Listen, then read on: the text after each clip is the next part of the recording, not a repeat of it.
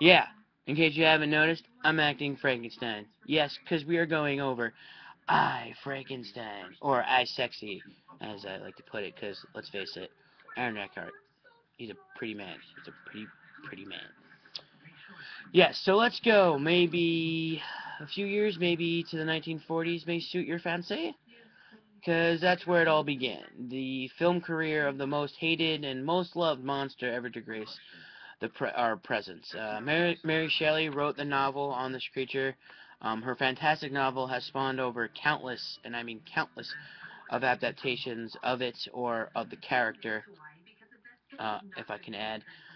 So I clearly was invested into this film. It wasn't a need as it was more of a want to see this film. I mean, I just add the monster to a never-ending list of classic monsters I love to watch. You know, alongside of Dracula, Creature from the Black Lagoon, The Mummy. I mean, the list goes on. But there was a must to be in that theater seat because it's a classic movie monster. Now, so I'm guessing what you're asking now is how does it rank with the other film adaptations or character adaptations? Well, I'll tell you. It's nothing like you've ever actually seen before. It's actually completely different from what you've seen. It's different from any normal Frankenstein monster-based film you've witnessed. I'm actually completely serious here. From the trailers alone, you can actually tell it's the monster we like and we've never seen before. For starters, he's way more sexier than usual. There's some things that I did like about this film, but there was one feature that caught my eye, which was the modernization take on the monster because they bring in cell phones, they bring in computers, they bring in a whole other science element into this.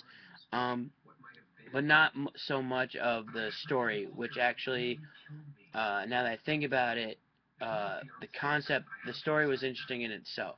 Basically, it starts off with him saying goodbye and burying Dr. Frankenstein. You know, he's putting him in a grave. It basically takes off from when he dies, and then that's where the story goes a bit on the crazy course.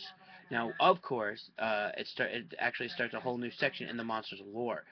Now, if you're a fan of the monster's other films, um, this is where the story is the same as its previous showing.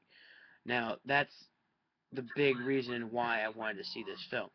Nobody knows what happens after the death of Dr. Frankenstein, and that's what Stuart Beadle does in this in his interpretation of what might have happened to the monster. And for those who don't know,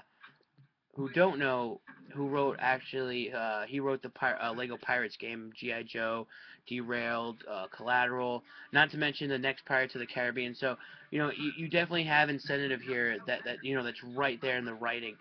And it was actually great to see a good writer in something completely off his game. Now, as well as the writing, it was visually amazing as well, and uh, as well as creative, and had a good casting. Now, all great aspects of this film. I especially love the visuality of it. Now, when some of the characters would switch between uh, the from creature to human or vice versa, it was actually very fluent. There was no lag, pixelation, or distortion. Which just made it even more of a win for a good film. It was just really good. Now, the casting was good. I actually did enjoy it. I like Eckhart, especially the beautiful Yvonne Strahovski. You might know her from NBC's Chuck, as I do, as that's when I first saw her.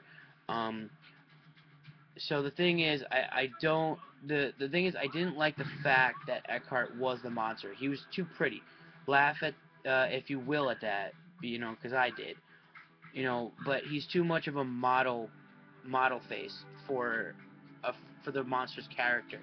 Now, if you get what I'm trying to say here, as I keep saying the monster or Dr. Frankenstein, I like in the movie they actually they don't bring up that fact, but actually there are two aspects that they brought to the film that are actually in the book and in the older generations of the film, basically calling him Adam, which is what his name is really known as it's unless they call him the monster. He's actually his alter name is Adam, and um, the thing is that everyone calls the monster Frankenstein, and that's not true. The monster was the monster or Adam. It wasn't.